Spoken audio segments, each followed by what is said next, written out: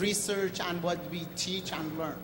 Yeah, a very live issue right here, in fact, with the Monk proposal for the Global Affairs Institute. Yeah, it's a serious problem, but we have to remember that when you talk about funding for the university, it's always coming from the outside. The universities do not produce commodities for sale. Okay, they're not profit-making institutions, at least they shouldn't be. They're supposed to meet other goals, the ones that Linda quoted from the very eloquent statement of University of Toronto. Well, since it's a parasitic institution by its nature, it's going to get funding, or it won't survive. Well, in a decent society, it would just be a public obligation to ensure the healthy survival of institutions that meet those fine ideals. Well, we're not a healthy society, so that doesn't happen, and therefore you have to look for other sources of funding. For a long time, go back not too far, say when I was a student, not ancient history for me at least, public education was free. So, I happened to go to a private college, but it costs almost nothing. $100 actually, I could get a scholarship. And the public institutions were publicly funded. Now, since the 1970s, that's changed radically. By now in the United States, in most states, more than half of the funding for the public universities is coming from tuition. Okay. Now, what that does is impose a huge debt burden on students, and that has a function. It traps them.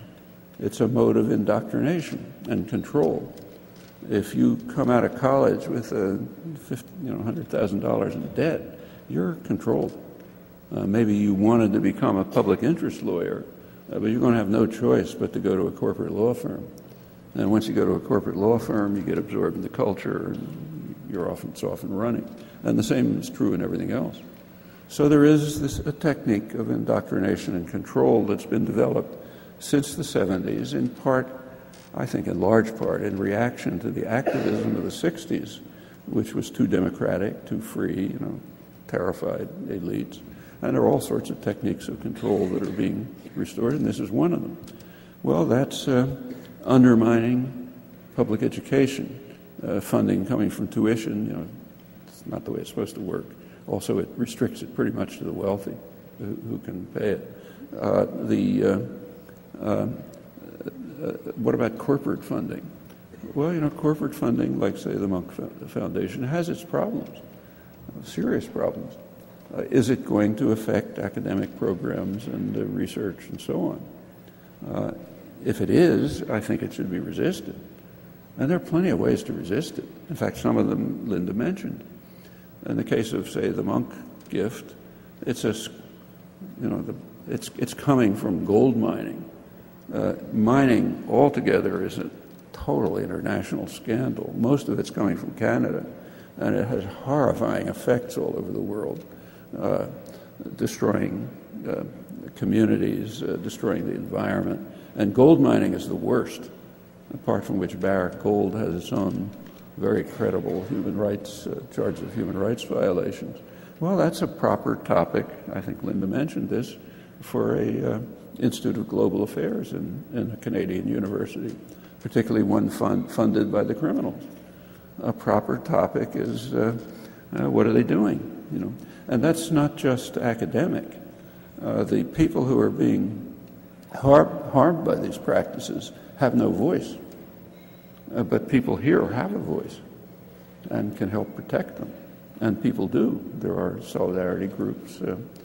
My daughter, for example, works in one that work on these issues. I've been involved too. Well, a university program is a perfect place for that, and this would be a fine place to do it. It's not outlandish. I talked about this a little bit yesterday, but just in my own institution, I happened to be for a long time, it was a Pentagon-funded university, almost totally funded by the Pentagon. It was also the center of anti-war resistance. I don't mean protest, I mean resistance, real resistance. So a number of us were facing prison terms and so on. Well, that was taking place under 100% Pentagon funding. It can be done, and a lot of latitude.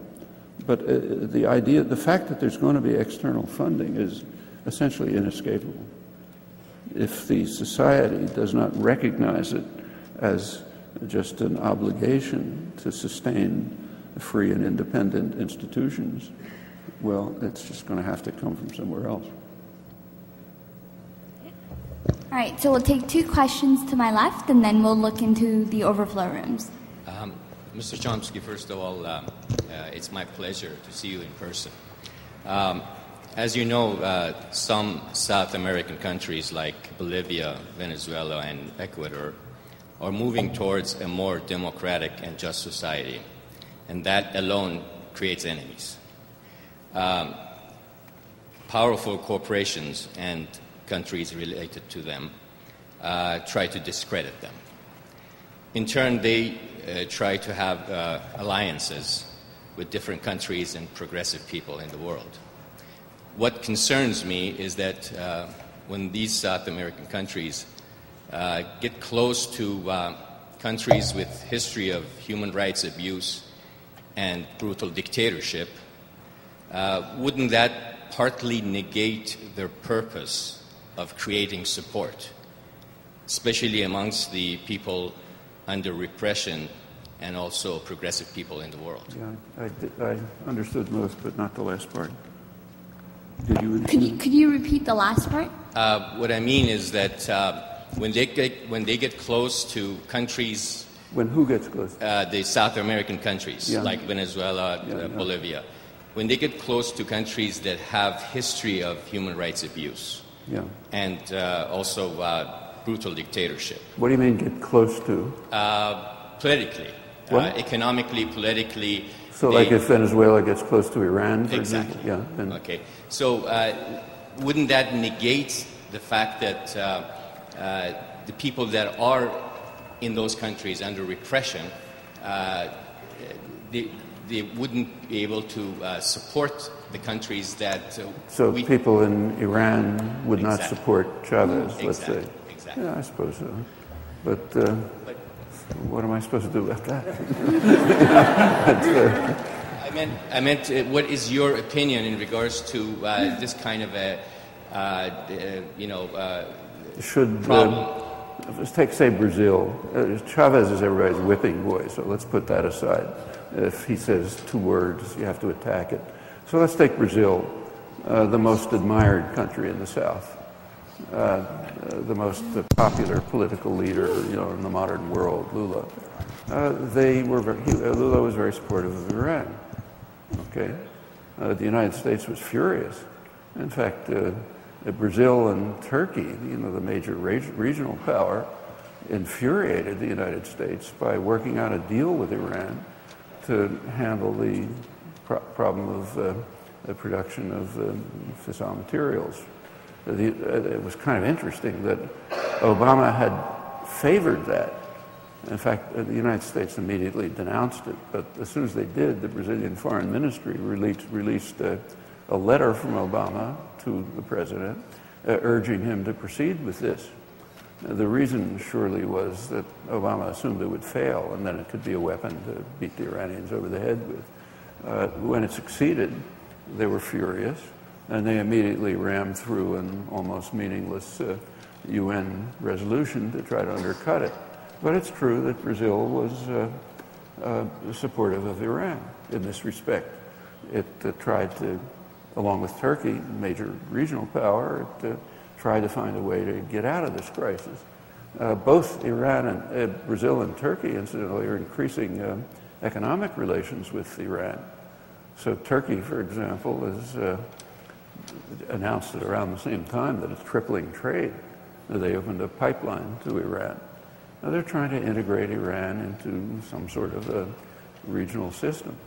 Well, okay, we can decide whether we like that or not, but I don't see the problem with it. I'm in favor of it. I think they ought to be doing that.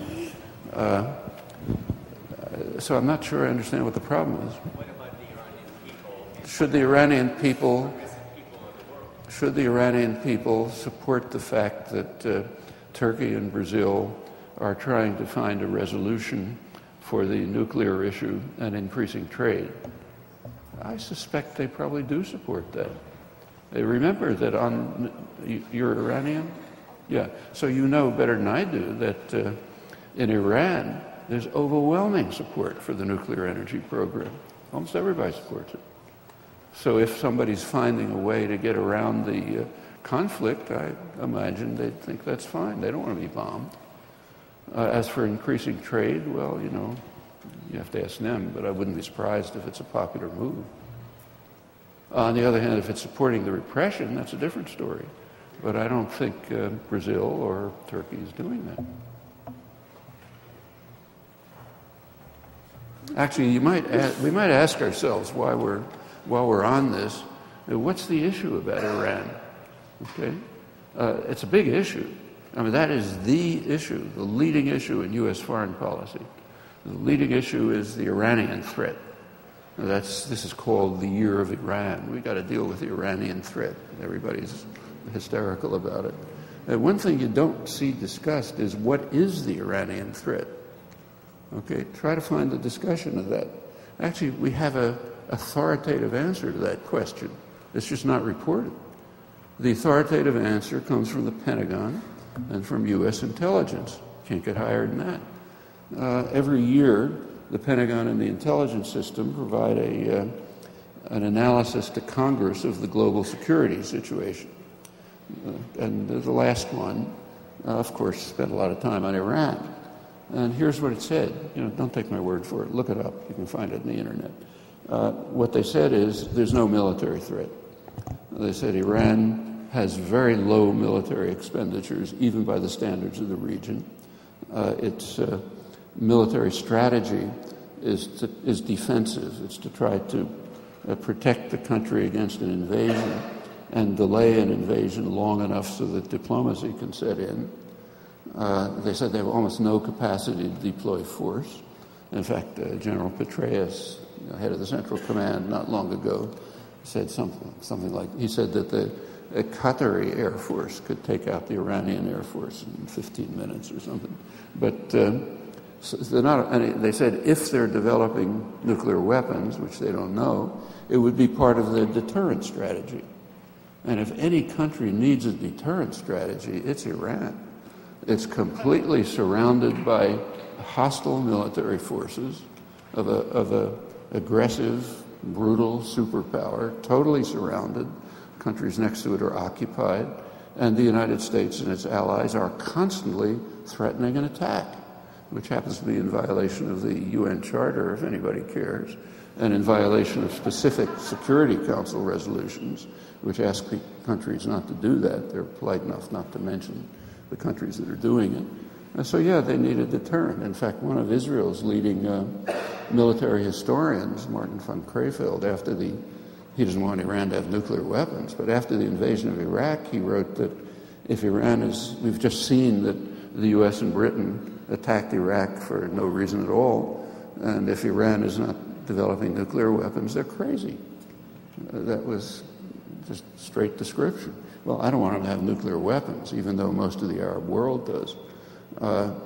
But it's not, whatever it is, it's not a military threat. And then, in fact, the intelligence of the Pentagon go on to describe the actual threat. And it's interesting reading. It tells us a lot about ourselves. The threat is that Iran is trying to extend its influence into neighboring countries. So it's trying to extend its influence into Iraq and Afghanistan. There's a word for that. It's called destabilization. They're trying to destabilize the neighboring countries.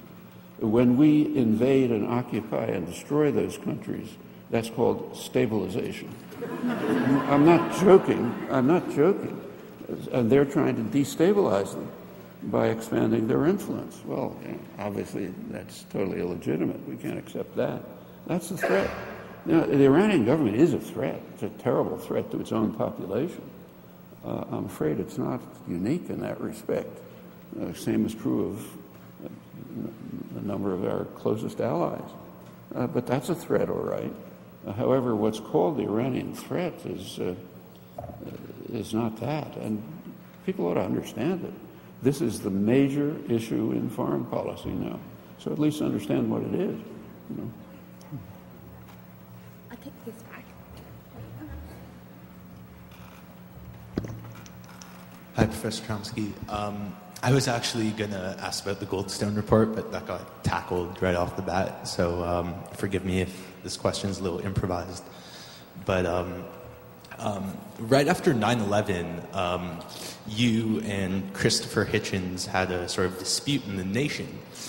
And, he sort of accused you of being an apologist for Islamic fundamentalism.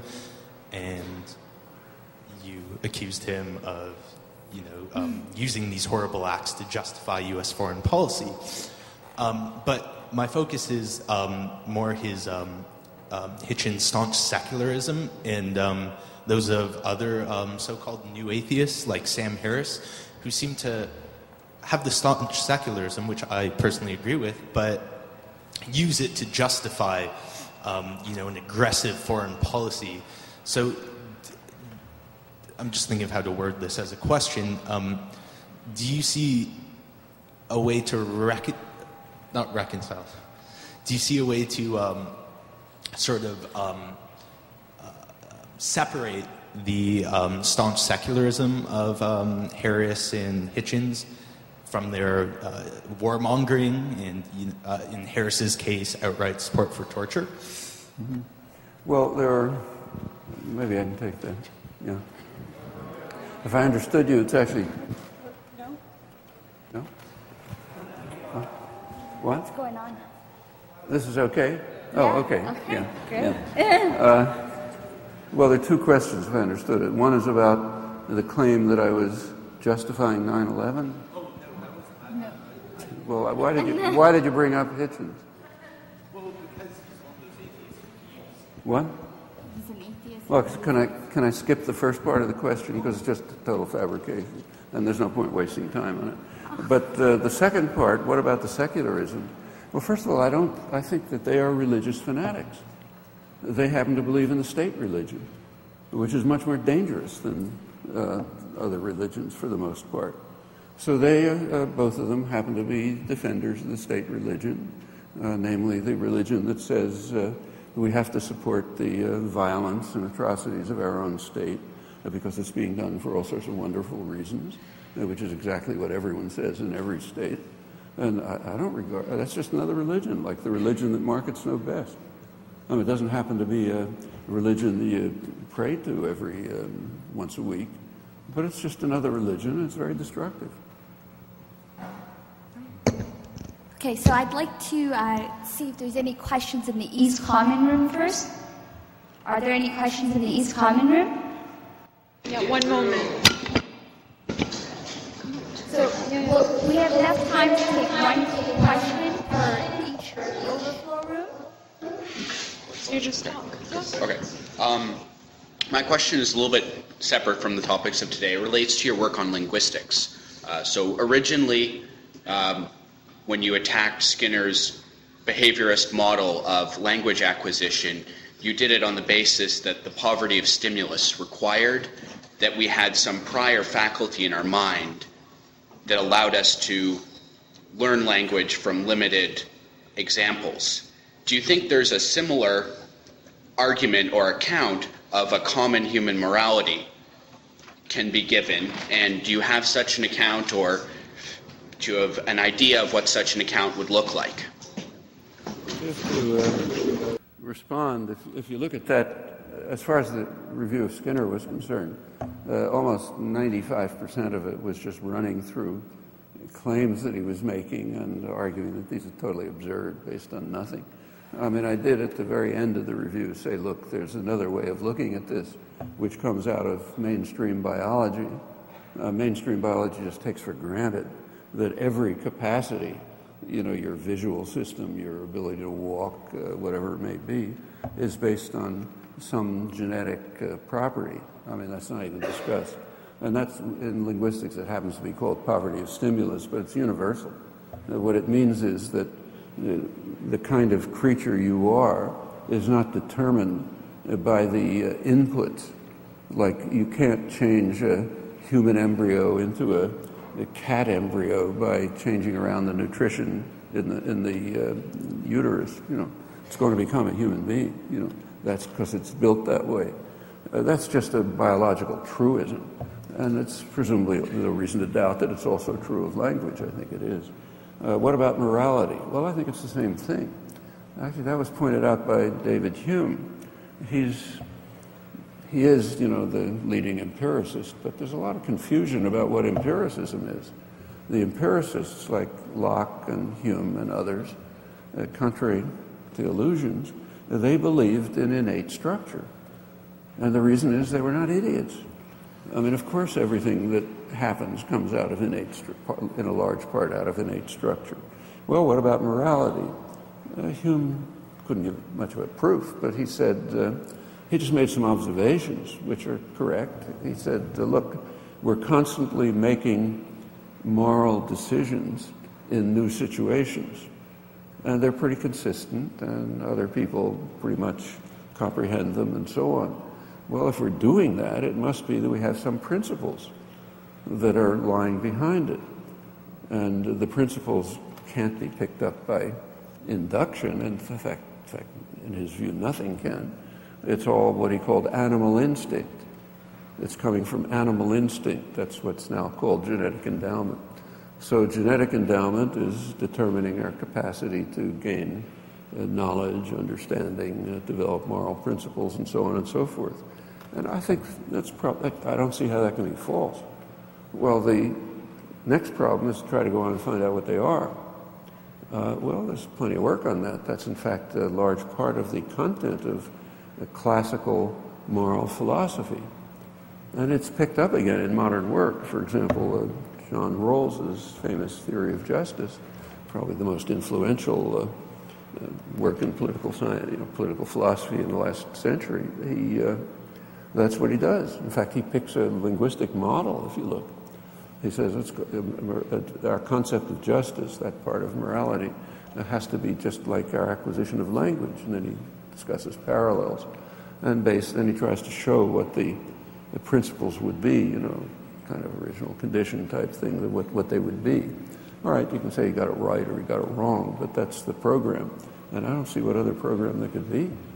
Now, there is more contemporary work, recent work, proceeding further with this. There's even empirical studies by now of children's moral judgment, comparative moral judgments in different societies, and some theoretical structure about what might lie behind them. Well, yeah, that's empirical inquiry into the nature of, into what our moral nature is.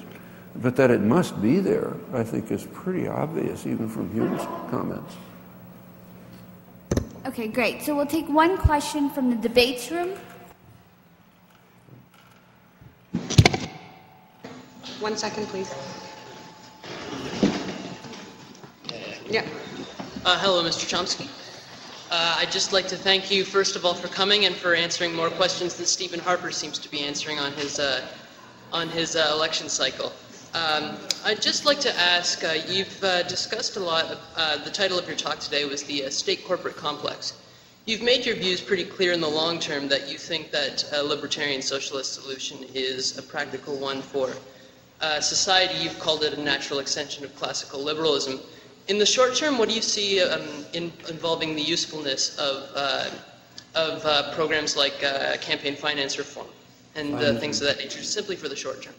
In the short term, what is the use of things like finance reform, for example? That's right. Yeah.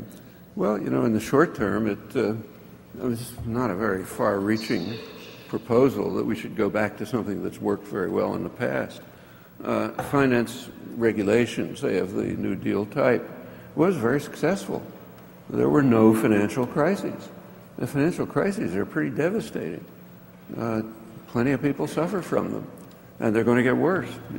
So yes, regulatory reform, the kind that, for example, Volcker was advocating. That's why he was thrown out, and others. Sure, they make perfectly good sense. I mean, there was a bill that came out of the Senate, the Dodd-Frank bill, which, if it were implemented, it would probably have some dampening effect on crises. It's getting chipped away at by lobbyists, so what's going to be left is probably nothing. But sure, it would make perfectly good sense, just like the reasonable health reform would make good sense. For example, in the United States, again, it's not a particularly dramatic proposal, but if the United States had a healthcare system like every other industrial society, there wouldn't be any deficit. In fact, there'd be a surplus. Well, that's important because the deficit is being used to cut away at extremely useful programs. Furthermore, the fact that there are 50 million people uninsured and that healthcare is pretty much rationed by wealth, that has all kind of horrible consequences. So sure, nothing wrong with reforms. There's a lot of simple reforms that could be made. I mean, I think we can go way beyond them, but just very simple, straightforward reforms could make a much better world. I don't know if I got the question correctly, but yeah. Okay, so we are going over time, so we're pretty much towards the end. We have time for one more question, so we'll take it from, go ahead.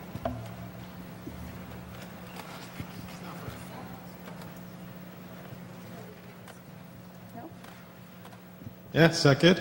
Mic check. Dr. Chomsky, it was always a little odd to me that you don't identify as a semiotician, and I was just wondering maybe if you could talk about the field of semiotics, what you see, if there's a future for that in academia, maybe what your experience is. You better come. He wants you to talk about the field of semiotics. Semiotics? Yeah.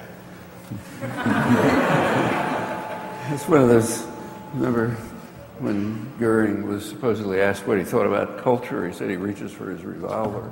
But it's not quite that bad. But I don't know what it is. I mean, it's the general theory of everything symbolic and use of signs.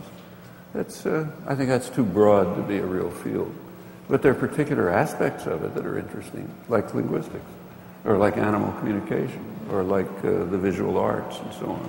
Whether there's anything unifying to say about those, well, if there is, fine, be in favor of it. But a lot of the work that's being done, at least in my judgment, looks pretty shallow, and but draw your own conclusions. Yeah.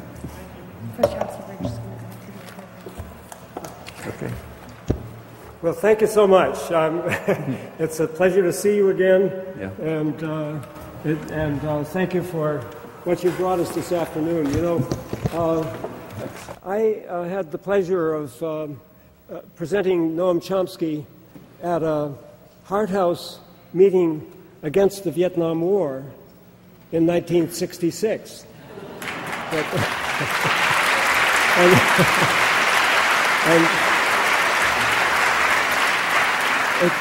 It's really nice to see him still rolling along, eh?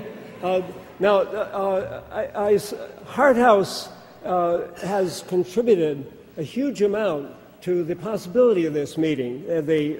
Many of the volunteers and the central organization, and I want to point out another aspect of history, that Hart House is represented here by Louise Cowin, the warden, by Linda McQuaig. Did you know that she was an undergraduate debater in the Hart House Debates Committee? And by Semra Sevi, who pulled all of this together, who did a lot of the chairing here this afternoon, all of whom would have been forbidden prior to 1970, because under the bequest, it was an all-male institution. And I think we didn't plan it this way, but it's a happy coincidence that three women are the face of Hart House this afternoon. And I also want to thank all the others who helped us out. Bev Stoll in Massachusetts, planning Noam's trip, and our many volunteers, and the two organizations, Science for Peace, of which I'm a representative, and Near East Cultural and Educational Foundation, of which I'm also a member, And our material is outside. I urge you to take a look at it, not only because we were good hosts, which I hope we were, but because, as Professor Chomsky reminds us, of the challenges and opportunities of the present, which our masters in corporations and government refuse to face or to tell the truth about, we must take their place. We must find the truth and act on it. And I invite you all to come forward with us in this.